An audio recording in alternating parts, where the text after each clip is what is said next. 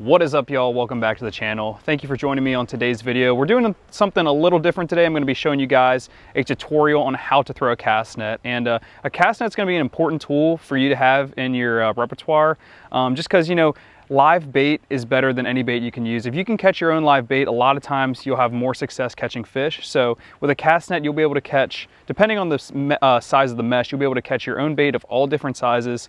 And it really is a big advantage when you're out on the water fishing. So I'm going to show you guys how I throw a cast net.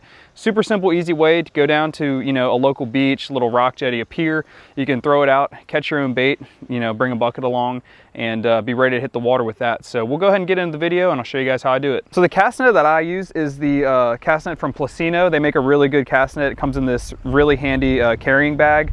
Also comes with a tutorial to show you guys step by step how to throw a cast net. So if you guys end up getting this cast net, if you look at the link in the description of this video, you can get 20% off. So I'd recommend checking that out. But tutorial is great, but I'm going to show you guys how I throw it. So go ahead and open the cast net up here, and it's a zip bag, so you can kind of just unzip it, and the cast net's right there ready to be pulled out. So we'll go ahead and take this out and I'll show you what this net is all about.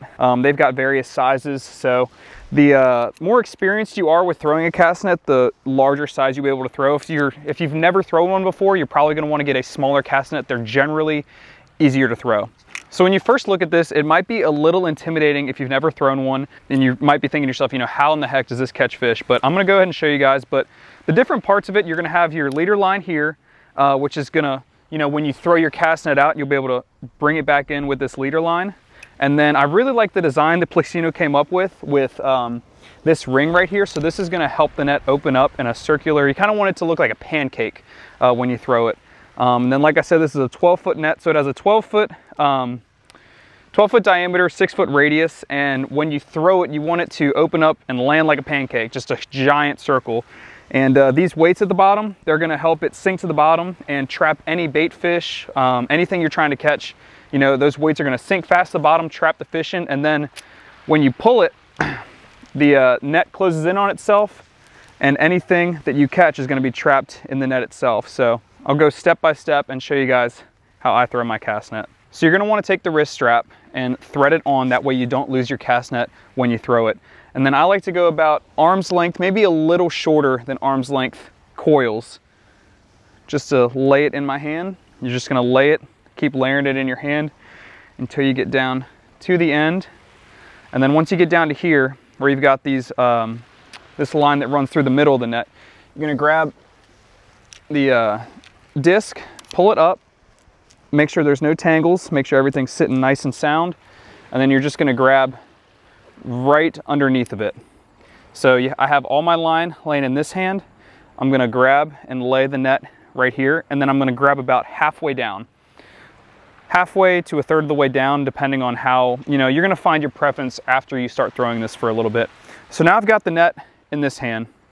It's all nice and, you know, set, not tangled at all. And I'm going to grab one of the weights. And what you want to do when you get to this point is, you know, just kind of make sure that nothing is tangled on itself. Make sure the net's free to open up when you toss it. So once I make sure that all of that is good, I'm going to take a weight from the bottom, and in between two weights, I like to put a piece of the net in my mouth. It helps it open up a little bit better, and I'll show you guys how that works. But I'm going to just set this in my mouth, and I'm going to go one, 2, 3. Get a few of those weights over my left arm. When you throw this cast net, you got to get some force behind it. So you're going to spin, take a step, and throw all in one motion. And I'm going to let go with my right hand out in front of where I'm trying to cast. And then with my left hand, I'm going to hold onto the net, and it's going to be the last thing to let go. So as I throw the net, I'm going to pull down hard with my left hand to spin this net, and it'll really open it up. So I'll do a couple demonstration casts and show you guys a few different angles for how this looks. But the biggest thing with throwing a cast net is you just have to practice. A lot of times when you start throwing it, it's not going to open up on your first attempt. It's not going to open up on your 10th attempt. You're going to have to throw it, you know, 50 times, 100 times before you really get this down to where you can be consistent and open up the net every time. So for some reason, the audio in the video cut out in all the clips from this point forward, which is unfortunate, but that's okay because I'll be able to voice over and tell you guys exactly what I was doing. So right here, I'm getting ready to throw my cast net, and the area that I'm throwing it in is 2 rock jetties that come out to a point. Right here, I'm gonna coil up the line of the cast net into my hand evenly. Once I get all of that laid in, I'm going to pick up the ring and make sure that there are no tangles or snags or debris in my net. Make sure it all looks nice and clean.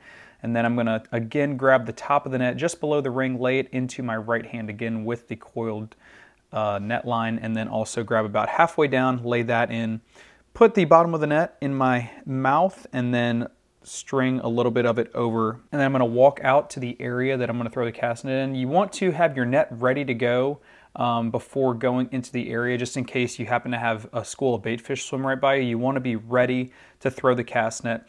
And when you're throwing this, like I said before, you really got to get some force behind it. You don't want to just kind of lackadaisically toss it out there. The net's not going to open. You really got to swing it back and give it a really good toss to get it to open up like that pancake that we want. So I'm going to go ahead and give it a toss here. And you want to make sure to not throw it too close to the rocks, because if it gets snagged on the rocks, you know, it can tear the net. Fish can get out. But right there, the net opened up perfectly just how I wanted it to, and we're going to let it sink to the bottom. It's only about, you know, 1.5 feet deep right there, so it's not going to take long. And then I'm going to pull it in, and any bait fish or fish that I've caught should be in the net. So as we pull it up here, we can see that I have 1 fish in the net.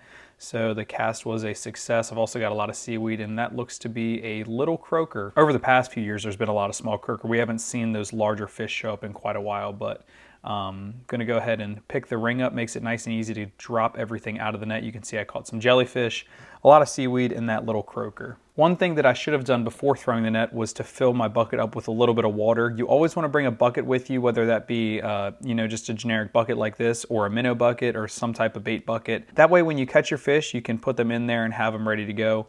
They're not sitting out and potentially dying on you if you're planning to use them for bait. So I was not planning to keep any fish today, but just for all intents and purposes, I'm going to put a little bit of water in it and then show off this nice little croaker that I caught. He's too small to use for bait, so he's going to be going back, but still a cool catch. And we're going to toss the cast net around and see if I can catch some more fish. So we're letting him go. He's going to swim right off back to where he came from.